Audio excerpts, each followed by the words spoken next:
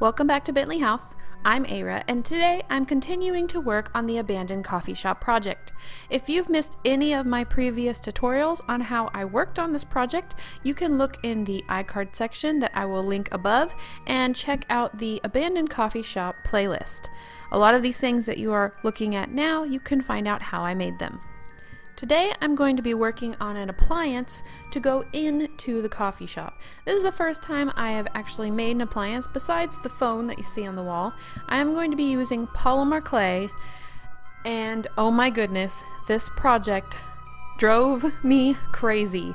I think I bit off a little bit more than I could chew. I feel like I'm still just beginning in polymer clay, but in the end I think it turned out all right.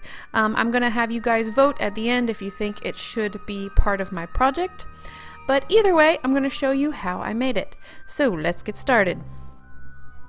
At first I didn't know if I was gonna make it metal or plastic, so I mixed up this color, like kind of a 1970s plasticky color, but in the end I end up painting it, so that part doesn't really matter. I decided to use this photo reference, and I'm making a toaster oven slash coffee pot type thing.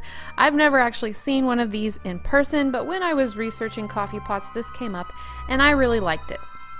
So now I'm trying to make, to the best of my ability, a flat-sided rectangular shape. And for some reason my blade kept squishing down the sides, so it didn't turn out really flat. I did not have smooth cuts. Like I said, this is still a learning process for me. I think maybe if I had put the clay in the freezer for a few minutes, it would have helped. I don't know. But I'm using this extra sheet of clay to make sure at least the front of my project is going to be very flat and smooth. So I just added that onto the front. Also in the photo, you can see that the edges are curved. So along the sides, I just went ahead and rolled it on the table to make those curved edges. Now I'm cutting out the space for the toaster oven part. And I'm just going to use my X-Acto knife, and at first I'm just going to lightly trace it onto the face of the clay. And then I'm going to make deeper cuts so that I can cut the pieces out a bit or kind of dig them out. And for some reason I did not smooth that front piece that I put on to make the front flat. I did not smooth it into the rest of the body. If you decide to try and make this, I definitely would do that before you put too much effort into the front part. Basically make the rectangle prism part better than I did. But anyway. So I used several different tools to try and pull the clay out, and it worked okay. I just kept going back and forth, pulling more and more clay out.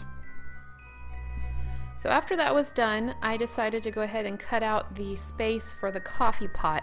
Now this is going to wrap around the corner because the coffee pot is a large circular piece, and you can see it from both the front and the side of the toaster oven coffee pot Frankenstein machine. And so I made sure and cut it from the front to the side and did the same thing. This was actually easier to pull the clay out, but it still left me with kind of an uneven area. But since I'm making it old, like I've said many times, aging things covers so many mistakes, which is what is going to basically save this project for me. Wow, and my bake that clay sign is upside down. We're doing great on this tutorial. So after I baked the clay, I went ahead and sanded the edges because like I said at the beginning, it just really wasn't flat. But I figured if I sanded it a little bit, I could help that. And as I sanded, I kept this baby wipe underneath my sandpaper that helped kind of keep the clay sanding dust to a minimum, and it was easy cleanup. So what I decided to do was to take the already baked piece and wrap it in a new thin layer of clay. The reason for this you will see later. Basically, I want to make it look like the rust I'm going to be putting onto the appliance. I'm just going to call it the appliance because I don't know the official name of it. I want to make it look like the rust has eaten away at the metal, so I need to have another piece that I can cut some holes into. Now I'm taking a miniature plate and I'm just pressing a small round indentation in the top. A few of the appliances that I looked at looked like they had kind of a coffee pot warmer on top, and so I just wanted to give a hint of that on the top of the clay, and that is above the toaster oven side. Now I'm using my X-Acto knife to cut a few lines onto the top to make it look like where someone would lift the lid, and yeah, so the words with me are not great this week.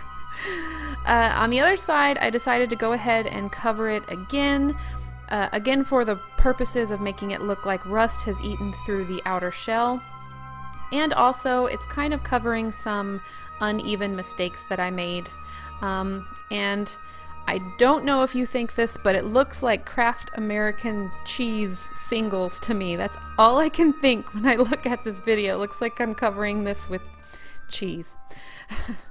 So another piece that I added on was along the front between where the coffee pot would go and where the toaster oven is. I just wanted to elevate that a little bit, and I'm just smoothing it into the existing clay. This is also going to be where I put the buttons, so I wanted to make sure that that was a part that looked nice as well, was nice and smooth. So I'm going to go ahead and cut some of the layer that I just put on off, and this is where it's going to look like rust has eaten through.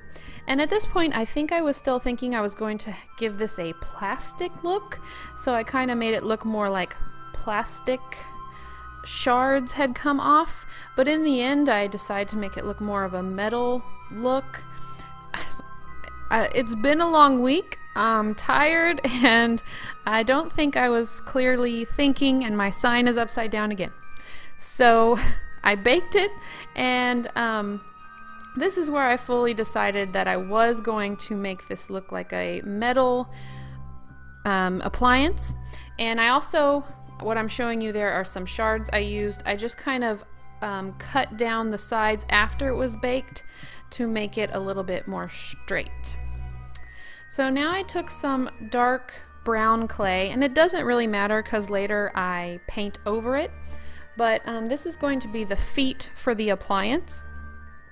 And I'm just going to take some, I think it's Sculpey, or I don't know what brand it is, but it's the liquid clay glue stuff, and I'm just going to use that because it's going to be very hard for me to smooth it onto the clay to get a very good hold once I bake it, so that's why I'm using the liquid clay. I'm also going to make the dials, and I want one big one, one smaller one, and I used my X-Acto knife to make like little slits in it so it looks like it's got some kind of texture. And you can see here me struggling with the little bitty pieces. They did not want to play nice this week, but in the end I got it to function, I think. I also added a little handle at the top of the coffee pot side because there should be something you can lift up to put the coffee in. What am I doing now? Oh, I'm making the cover for the toaster oven side, and I don't know, not very exact, but I kind of measured it and got the size that I wanted. I knew that I was going to have the door kind of falling off, and so I wasn't too concerned about it. I knew that, like I said, this would be aged, and so if it was kind of dented and dinged, it would be okay. So I cut the center out, and I went back and forth on whether I was going to have glass in it or make it look like the glass had popped out, broke, but in the end you'll see I put some plexiglass in there. And I also put a handle, and I also couldn't decide whether I wanted it to be open or closed, and my baked clay signs are just going to be upside down the whole time. I'm sorry. After I baked that, I decided to go ahead and do the coat of the final color. And it's this teal color. It's probably a little bit too modern. I should have added just like a hint of green to make it a little bit more vintage. But once I age it, it definitely adds more of a vintage color look to it. And then I also painted those colors where the clay was dark brown. I painted those black just to make those details stand out. And I also put black in the parts where I cut away for the rust. And now I'm just using some watered down black paint, and you guys, if you've watched any of my videos, you've seen me do this a lot. I'm just going to put it all over where it looks like dirt and water and mud has accumulated, and then you can definitely see where that little place is where I put the circle for the coffee warmer, because the liquid paint will kind of settle in there. And I'm also going to use a little bit of liquid brown. This helps give your aging a little bit more realism when there's some different colors. So now I'm going to make the coffee pot. I actually make this twice, once on camera, and then I mess it up and smash it accidentally, and then I make it again. So yeah, this project went well. So I mixed some gray, some shiny silver, and then a little bit of shiny gold to get this kind of aged, silvery, oxidized look. And I just made it into a sphere that I knew fit into the appliance. And then I made a thin piece that wrapped all the way around. Well, not quite all the way. I had to remake that part. And then I kind of pushed it down onto the mat so that it would flatten on one side. And then for the top, I tried several different ways, but what seemed to work the best was to just lay a flat disc and then push down with a rounded piece.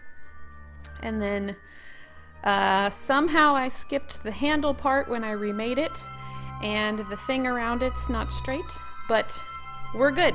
We're gonna bake the clay and keep on going.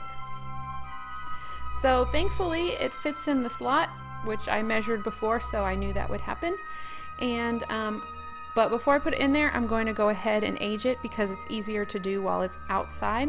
I'm going to add a little bit of gray paint to dull down some of the shininess, and you won't be able to see all the way into the coffee pot, so I'm not too worried about it. But I put some dark brown paint so that it looked like there was like a hole in the top, or some gunk had like been in there.